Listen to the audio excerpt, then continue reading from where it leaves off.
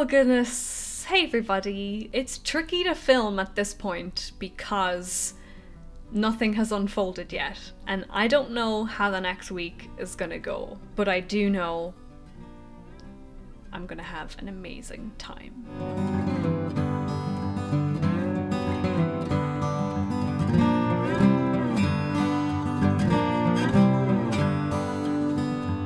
So this is the beginning of my vlog of my trip to Nashville, Tennessee. I'm going to Nashville tomorrow. I can't believe it. I can't believe I'm going to Nashville tomorrow. Like, I'm so excited and anxious and nervous and a bit terrified. I'm actually scared. I'm going to Nashville because I am attending Tommy Emmanuel's guitar camp in Nashville. How many times am I going to say Nashville? Some of you who've been around my channel from near the beginning, you'll know that I've attended a camp previously. The last camp I went to was in Maui back in December of 2020, right before the world fell apart. I have wanted to go to Nashville since I picked up the guitar all those years ago. I've never been before, but I know it's called Music City for a reason.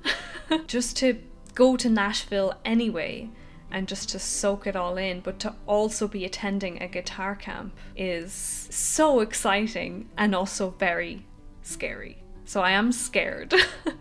But maybe that's why I should go, because I'm scared. I feel like I've come a long way since the last one. That video I filmed on my channel that I posted back in early 2020 of my experience at Tommy Emmanuel's guitar camp. I just feel like so much has changed for me. I feel like even in that video, my voice is quieter and less about things have been given since that time. Also, that was pre-pandemic, so I think everyone is different.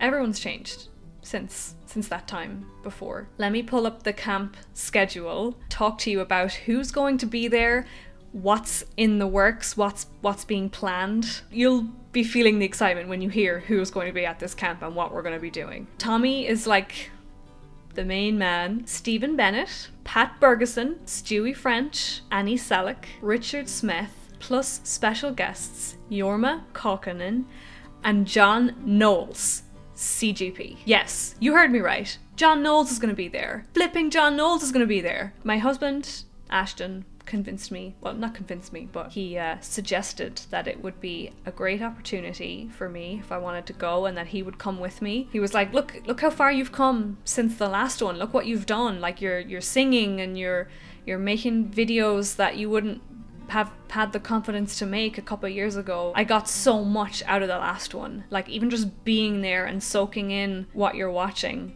And even just Tommy Emmanuel himself, just being around him can just give you so much. I'm kind of familiar with the structure and how the camp works, having already been to one. So I'm actually not as nervous for this one as I was the last one. There's classes every day with each of the tutors, like group classes, which I really enjoyed last time. Last time it was Vinny Raniolo and Frank Vignola. Frank in particular, I really enjoyed his classes. Brent Mason as well was at the last one too. But Frank in particular, he was a player that I wasn't that familiar with, but came out of the camp being like, oh my god, I love this guy. And I just liked his teaching style as well. I don't know, something I could relate to. So I came away from the previous camp not really knowing much about Frank Vignola, but like adoring him afterwards. So we're gonna get classes with the tutors I just mentioned. There's evening performances of the tutors, so Tommy plays every evening that we get to watch as part of the camp, and he plays with the instructors. Like he'll do a set by himself and then he'll do a set with one of the tutors or multiple tutors. So that in itself, being able to watch that is like such an incredible experience. RCA Studio B, we get like a tour of that. Also, that weekend, Tommy is doing a gig at the Ryman Auditorium, so we get like premium tickets to that show and we get to watch the sound check and get a group photo on the stage with him and then watch his show, his ticketed show at the Ryman.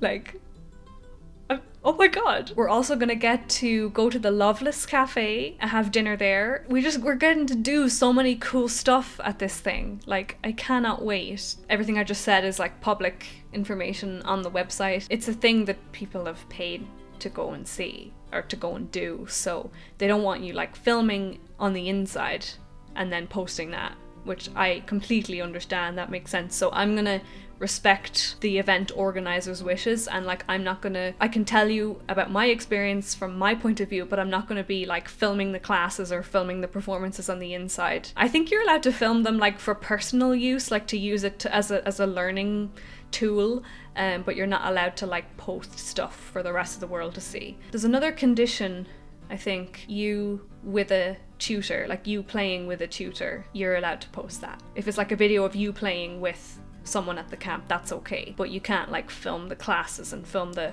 performances and post them. So I'm gonna be respectful of everyone's wishes and not do that. I'm not gonna be that person, but I can tell you from my experience, my husband's coming with me, so he's not like doing the guitar camp, but he's gonna be there with me. After the camp is over, me and him will have a couple of days to ourselves, so we're gonna explore Nashville on our own, which I'm also very excited to do, and just enjoy Nashville for a couple of days. I know there's so much to do in Nashville. I don't think I'll get to see everything this time, but it's an excuse to go back in the future, because I have a feeling anyone who knows I'm going, the couple of people that I've told that I'm going to Nashville have been like, oh my god, Amy, you're gonna love it. Like, you're not gonna want to leave, and you're gonna want to move to Nashville out of LA. I don't know what else to tell you. Other than that, this is the beginning of a video, and tomorrow morning I'm getting on a plane to Nashville.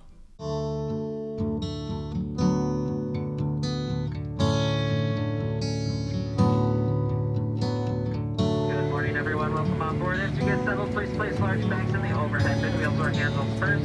Please ensure the bin will close before you...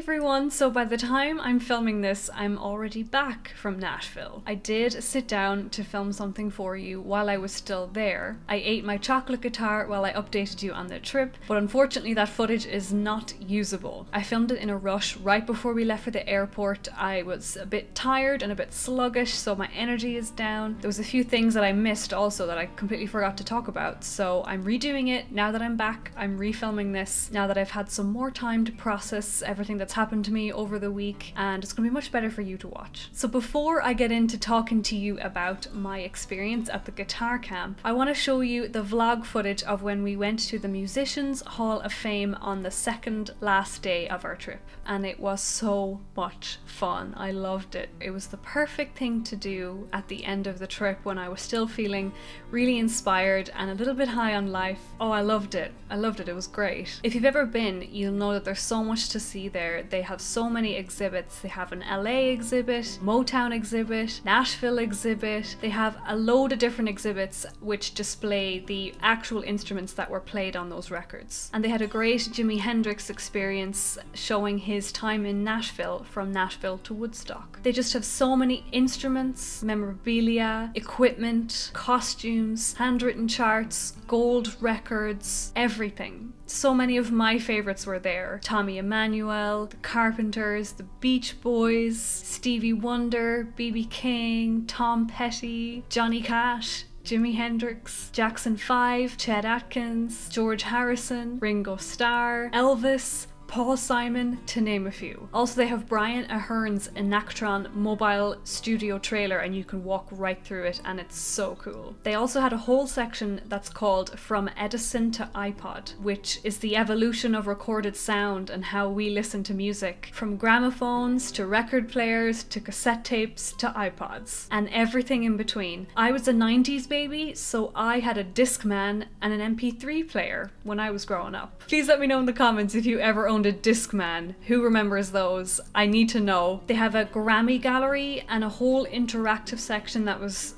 amazing, which you'll also see later in the video. And one more thing, if you didn't catch last week's video, I filmed a cover of an old Irish tune while I was in Nashville in the hotel room. So if you haven't watched that yet, please click on the card up here to watch it. Alright, now I'm going to show you the vlog of our afternoon at the Musicians Hall of Fame, and then I'm going to tell you about my experience at the guitar camp at the end of this video. See you in a little bit.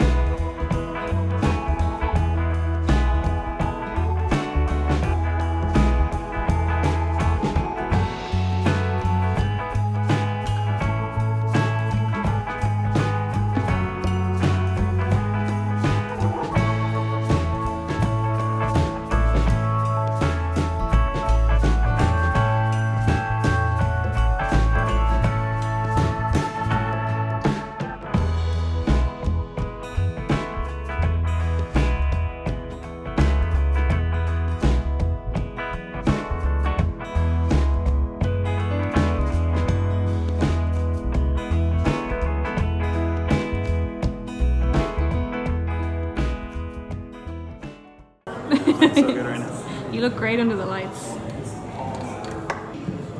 This is a talent that if I could go back, I would learn how to do. Would you? Yeah. Well, you're married to a piano player, so that can be arranged.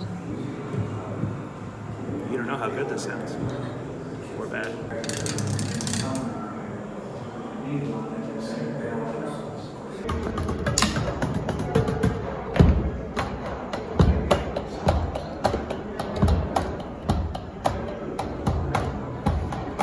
Played up on the cymbal, but really light!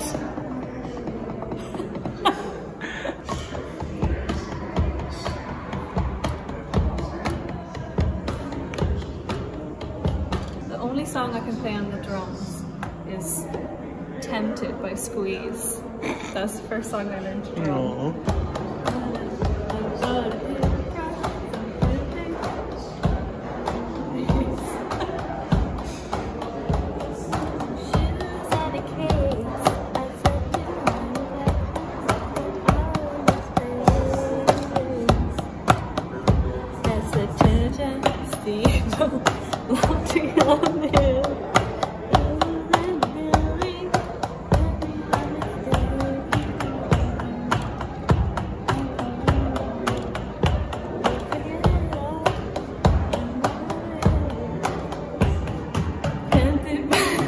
Yeah.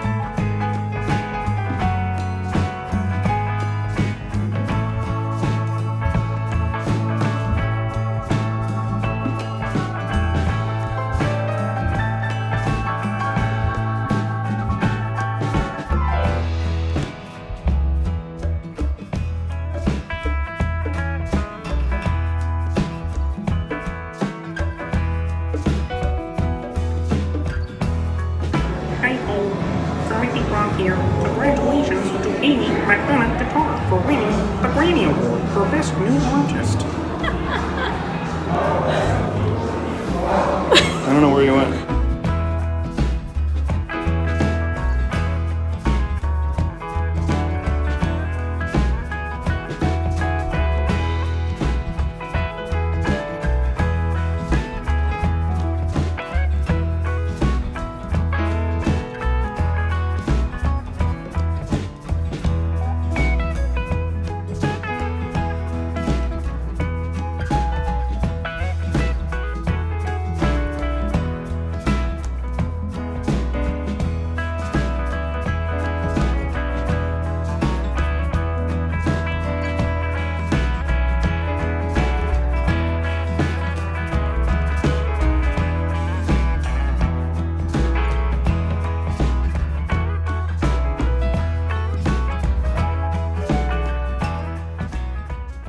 Hope you guys enjoyed that. As you can see, we had fun. So, the guitar camp. Oh my goodness, where do I begin? I had a blast.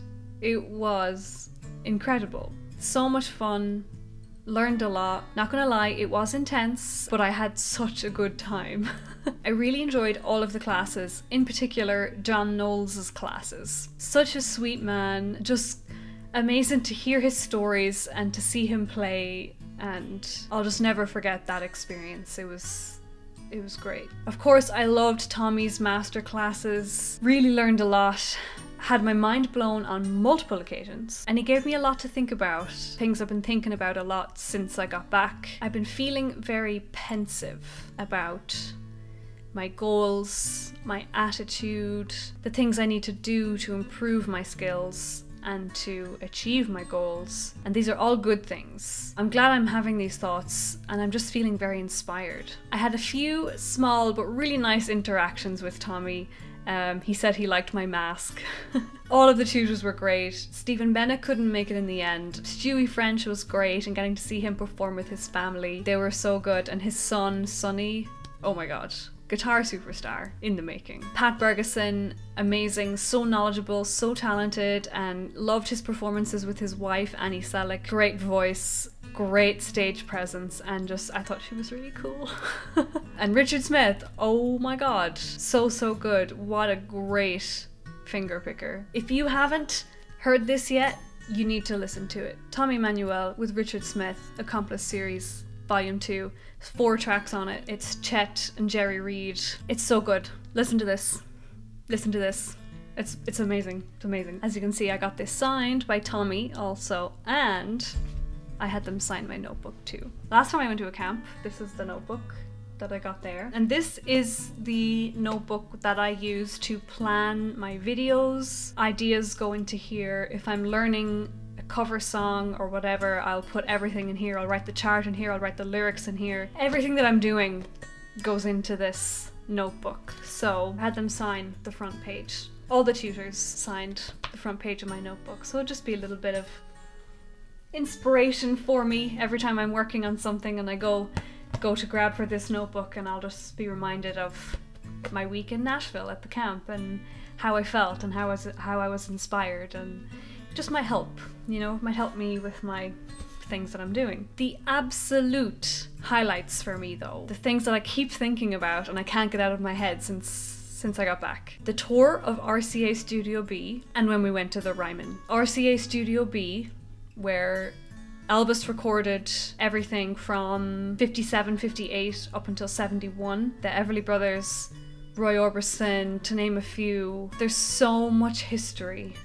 Like so much history. And just being in that main recording room, just being able to stand in it, to hear the stories, honestly, like it gave me chills. It did actually give me chills. I absolutely loved it. And the Ryman. The Ryman Auditorium, this might be near the top of my list of experiences ever.